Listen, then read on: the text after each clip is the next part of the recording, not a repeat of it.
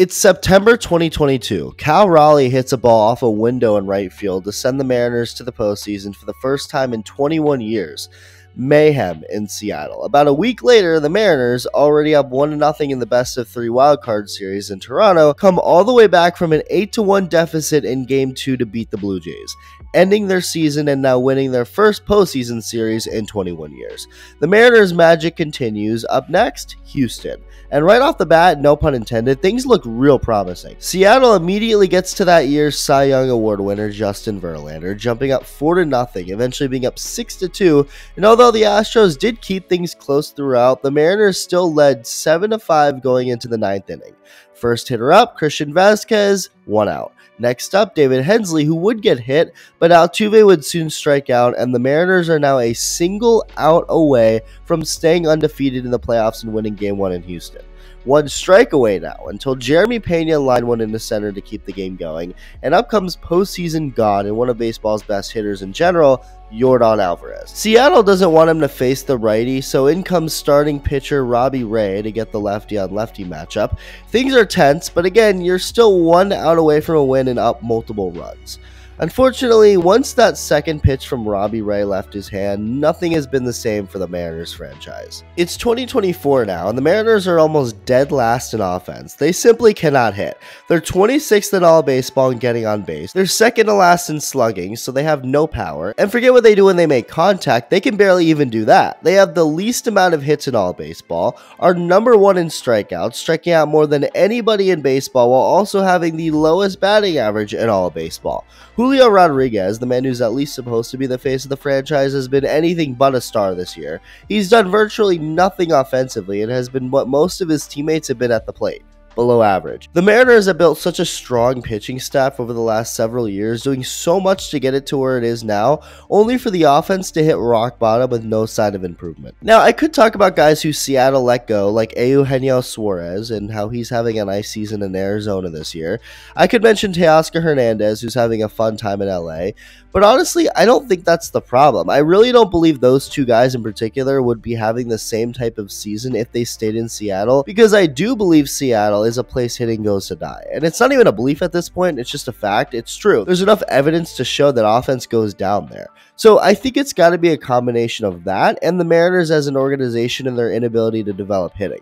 For whatever reason, they just cannot get guys to that next level, and as a result, the Mariners, a team that was once looked at to have a potential dynasty on their hands, a really good future, is about to take several steps backward. The Mariners were not supposed to miss the playoffs last year. That was not in their plans, no matter how much their general manager Jerry Dipoto claims they took a step forward.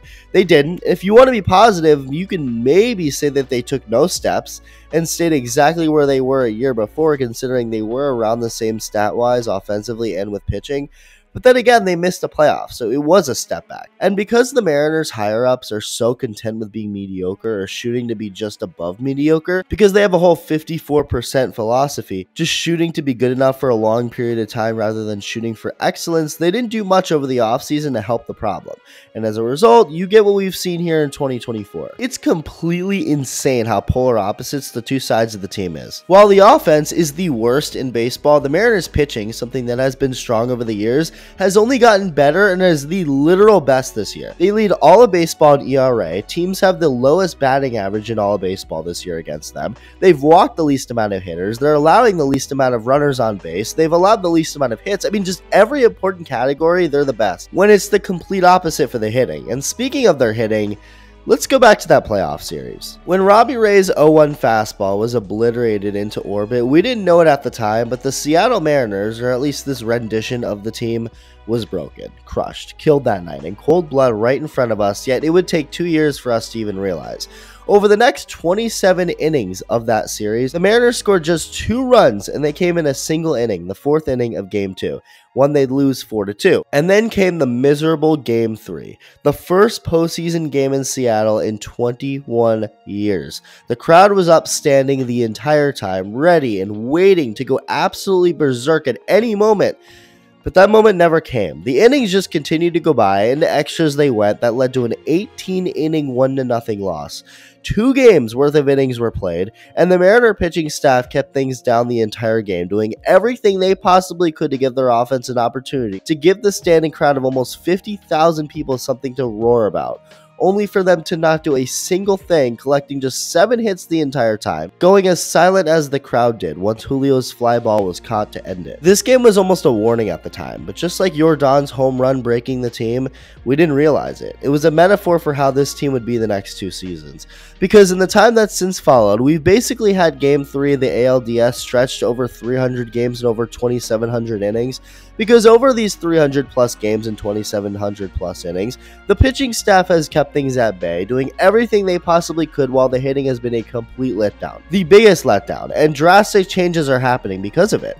Scott Servais, the man who helped break the Mariners' playoff drought, someone who had been the Mariners manager since 2016, is now gone. He's been fired. And how did he find out? An X, aka Twitter notification. Servais has since publicly come out and acknowledged this, with Dipoto saying he felt awful seeing it, seeing that the manager and hitting coach, who they also fired, found out via the internet rather than Dipoto and the higher-ups themselves. And this seems like a pretty freaking preventable thing to happen. You can't just be more transparent with your guys. It doesn't add up, and it also doesn't fix anything.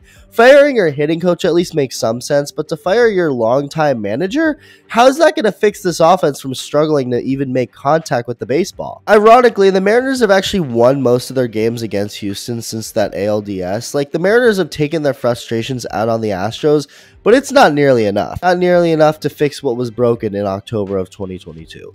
The Mariners since then have been like a car that's still able to drive, but it has a serious issue from within that's keeping it from reaching the abilities it once was able to. But after a while, the car won't even be able to drive at all, because that issue from within will become too much to handle, and it will fall apart, which is exactly what happened to the Seattle Mariners 2 years after getting broken by the Houston Astros. Let me know what you think, and thank you for watching.